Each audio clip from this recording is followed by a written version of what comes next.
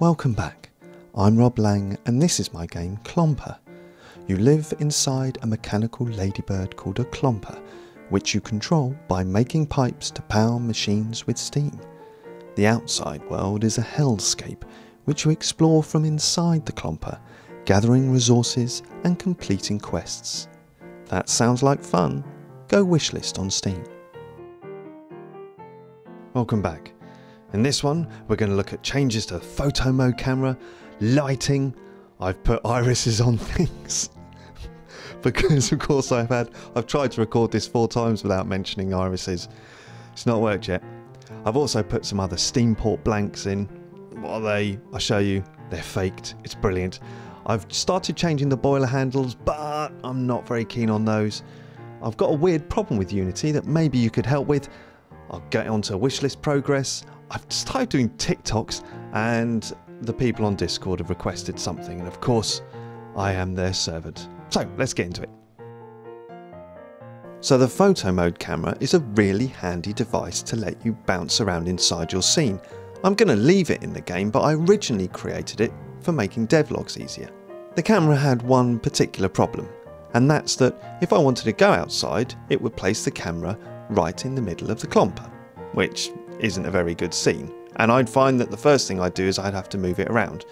Well, I changed that, so now when the photo mode camera pops to the outside, it's automatically looking at the Clomper. I also added a place inside the Clomper to make it easier for comparing different lighting environments. Here's the lighting at the end of the last devlog. It all looks pretty good. It's quite bright and everything looks shiny. However, it's very contrasty.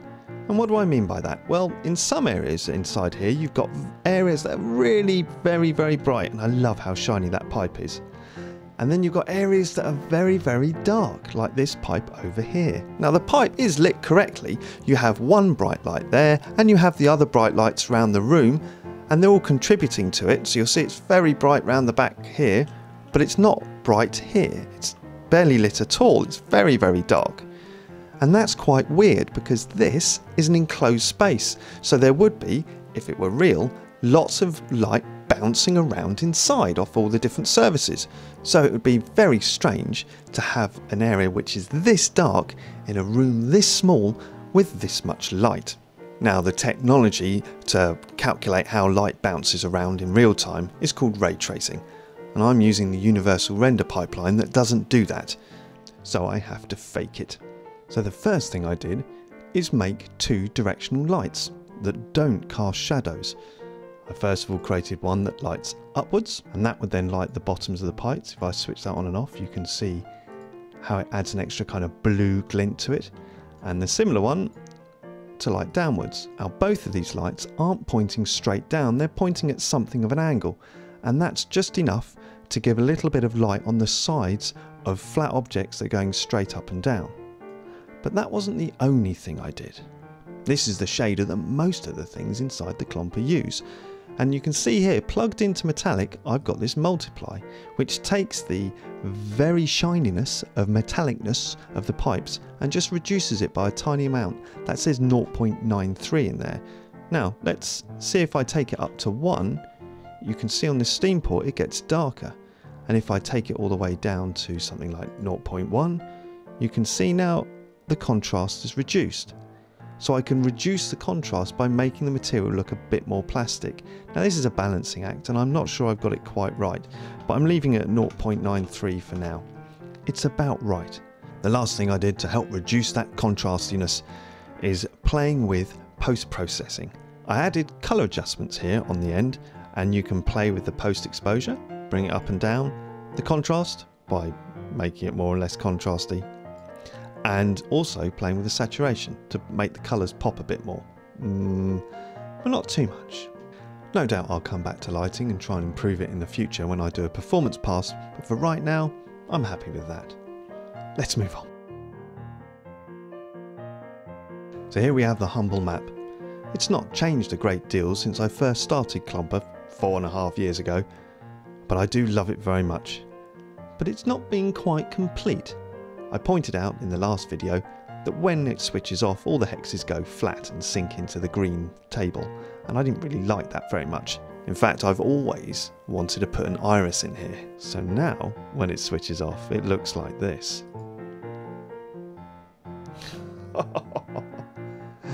And similarly, opening up. Oh. Would you like to know how I make the irises? If you're interested, just leave a comment down in the bottom. If you think I'm bonkers, then phone someone. Please, phone someone. The other machine that needed some love is the Periscope. Now the Periscope has just sort of sat there. When it was off, it would stay there. And when it was on, you'd step underneath it and it would work. Now the Periscope is absolutely vital to the game because it's the only way you can see outside. So it needs a proper animation for switching on and off. Now my first attempt looked a lot like this.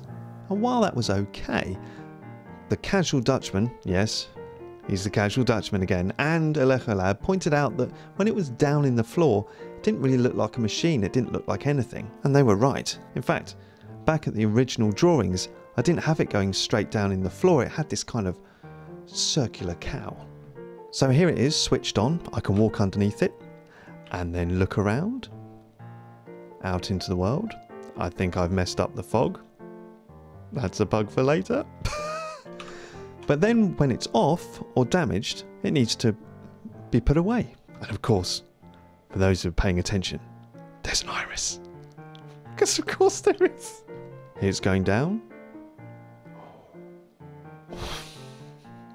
And coming back up.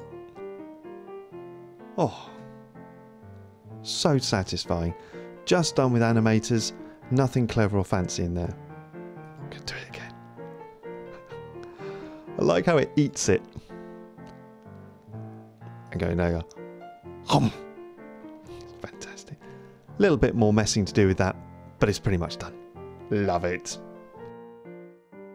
Another problem I had was that if you look down inside the pipes, they looked a bit empty. And while that's not too bad for a pipe like this, if it's a machine like this one, that would look really weird. So I added these clever little irises in here. But they're not real, they're fake. I faked them.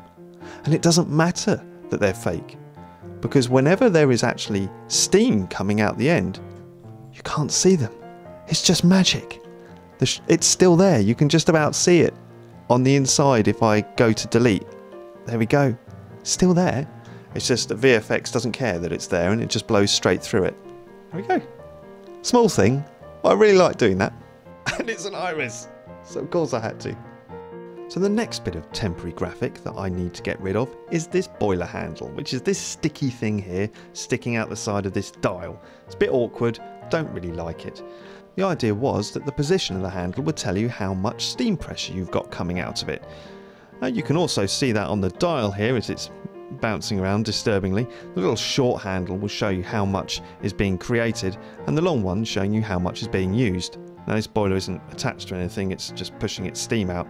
So the reason for the handle being like that is that if you then walk up right up the other end, you'd be able to see the angle of the handles and work out how much you've got on, and you can largely do that from up here. Say you're playing over here with the iris, oh so good, and you look round, you go, yeah, the handle's all right, but as you can see, it's not actually that useful really, because you can't see it flashing.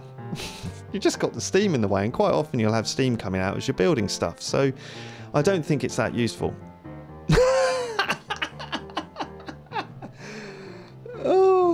Oh god, it's gonna happen once a video, isn't it? It's oh god. Alright lads, yeah, you're alright. Oh yeah, so you can't change it now. Let's just pretend that I've not blown one up. So you can change the angle and then be able to see the angle.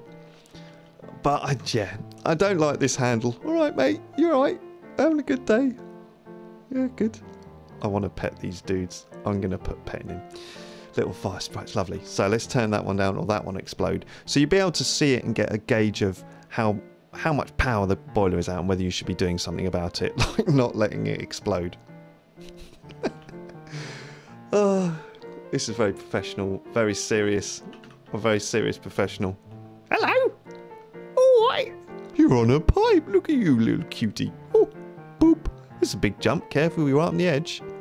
Like you're hovering weirdly. Oh, it's gone. You're right. Oh, dear. Anyway, let's look at the new ones. Ta-da! Here are the new ones. I think they're quite swanky. Swanky? I think they look quite swanky, don't you? You can move them up and down. They work in the same way, but they're just nicer. They're a bit chunkier. Now, you might think, oh, Rob, they're a bit... I've done it again. Look, I've set the boiler to maximum pressure. Let's not do that. Let's just get halfway through a monologue and it'll explode. So I tried to make them smaller, more dainty looking. But the problem is they look really weird next to these valves. So they needed to be chunkier. I tried to make them the same kind of chunky as those, but it looked really, really odd. So they're a little bit smaller in diameter, but they're in keeping with the standard valves and the ones on the switch too.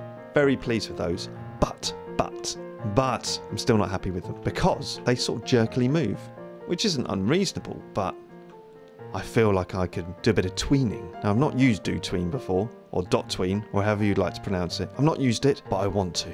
So I'm going to for next video. Didn't quite make it in time for this one, but I'll be playing with that next. If I may ask for a little bit of help from you, the Unity coding creative community. That was a strange ad-lib. We'll go with it. I have a problem with wireframe. Now here in the scene view, if I choose wireframe, only a few of the models show up. And I honestly have no idea why that is. If I select, say, the grabber station, you can see it. But as soon as I select the grinder, which is behind it, it disappears. But do you know why it does this? I've asked on the Unity forums, and they don't know. So I don't know. If you've got any idea what I have done to make most of the models disappear, either jump over to the Unity post or post down in the comments, please. It's driving me bonkers. Like anyone would know.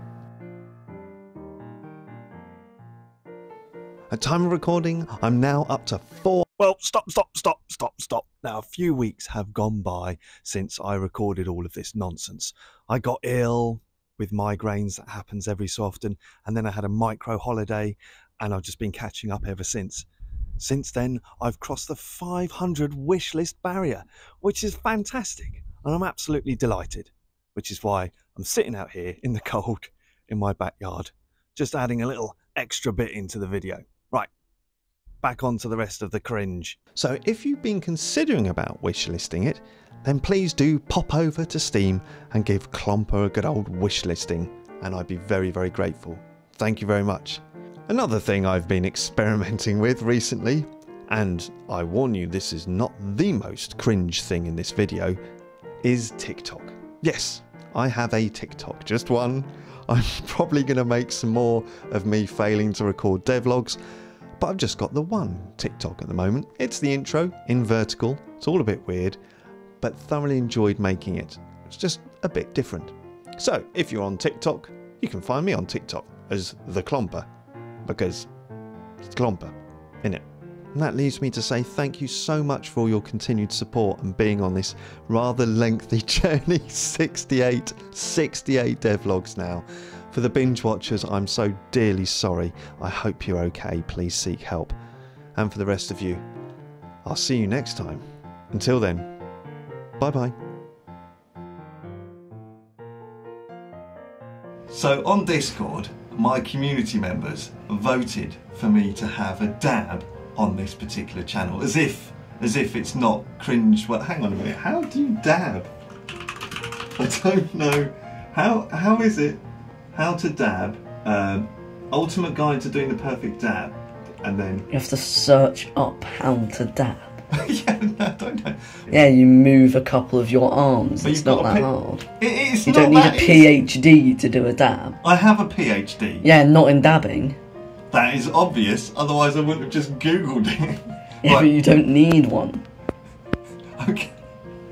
Are you going to show me how to dab, or would that be? No. You are no use to me. Okay, so here we go. Okay. This is for Discord. How was that? Be honest. That was horrible. Do you feel like your world's just shrunk? Yeah. Thank you very much, Discord. Appreciate it.